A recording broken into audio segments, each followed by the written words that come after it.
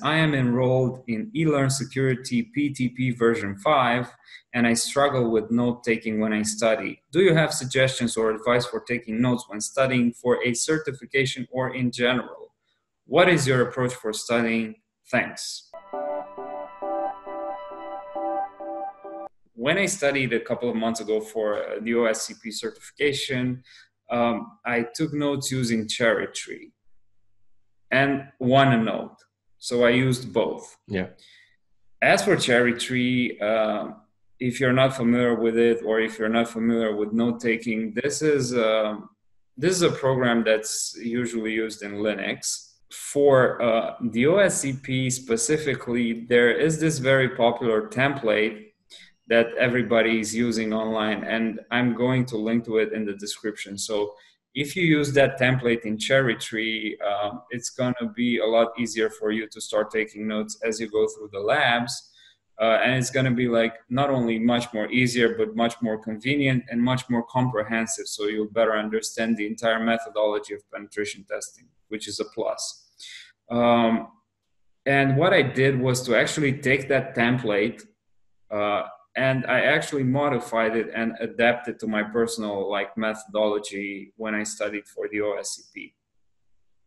I said that I also used OneNote. So I used OneNote as a kind of a backup. So this not only applies to the OSCP or to some other certification, but I would like to think that this applies to life in general, because when it comes to important stuff, passwords, important notes, sensitive information, it's really important to have redundancy here. So this is one area where you would long for redundancy, meaning that it's always better to have a backup plan and to have a backup of the backup plan, such as having a plan B, a plan C, or a plan D. In case something fails, you can actually fail safe.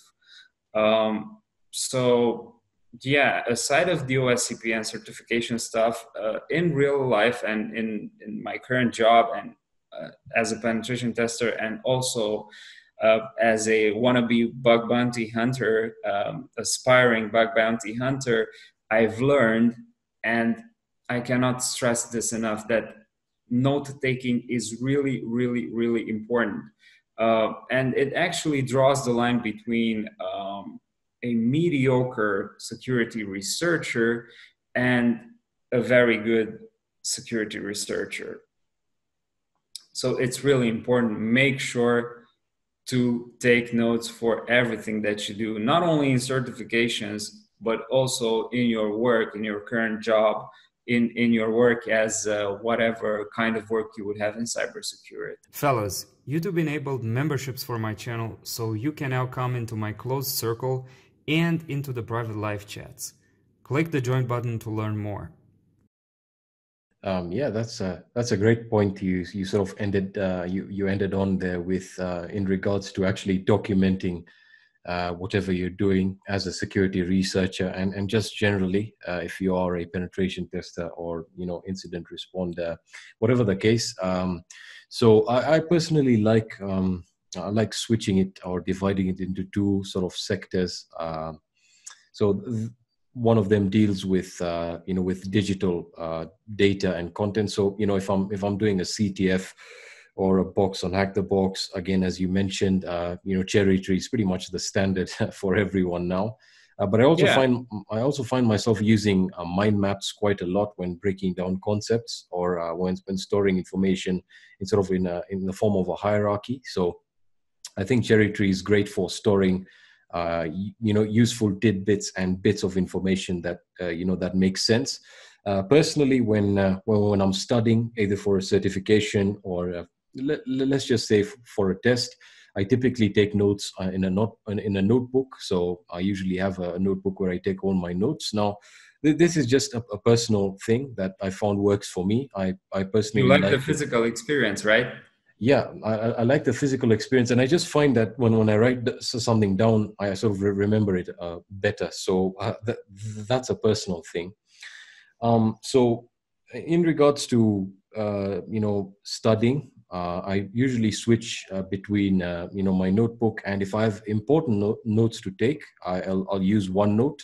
That's if I'm using Windows. Otherwise, I have a replacement. I can't actually remember. It's a replacement for Linux. I'll post the link in the description. It's a great replacement or alternative to OneNote for Linux, and you can sync it with all your devices. So it's really great. So I usually use that. When it comes down to actually taking meaningful notes, I usually like or follow the Feynman learning technique, which is essentially it deals with actually writing down the concept that you're studying, and so sort of getting the overview of what you're dealing with, breaking it down, and then sort of explaining it and seeing where Feynman? The Feynman learning technique. It was a technique created by a physicist called Richard Feynman. Yeah. So yeah. For anyone interested, you can just perform a quick Google search of that, and they'll explain it for you. So I find that usually works great for me in regards to finding areas where I have gaps with my knowledge or understanding. I think in the last episode you mentioned a very interesting book that I read quite a while ago, and I've been returning to ever since. And that is Deep Work by Newport, I believe. And the very, very interesting and useful concepts and ideas, explained and discussed in that book regarding, focus time and having dedicated time to actually learning, or whether you may be doing research or whatever you're doing really that involves knowledge and learning a skill. And so, I would recommend having, fixed schedule time every week. And it's very important to schedule it before time so that you're aware of what you're going to be doing on that day. So having a fixed set of time, whether it may be a batch of hours or an entire day where you're going to have, fully concentrated learning or a research process. So I think that's what I find useful, and that's what works for me. So I take physical notes, and I like breaking down concepts to the point where I can understand them quite well, or well enough.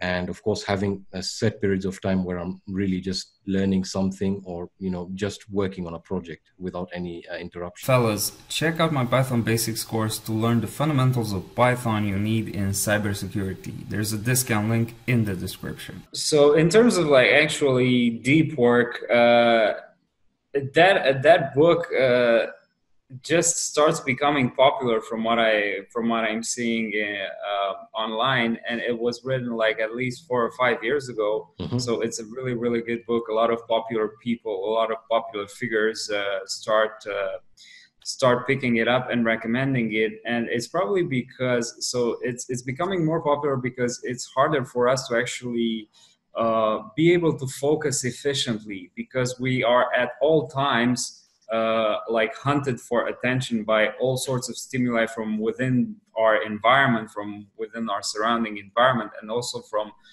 everywhere online where we actually spend our time. So it's really important to actually focus on only one thing at a time, and that's actually a plus for someone who can actually do it.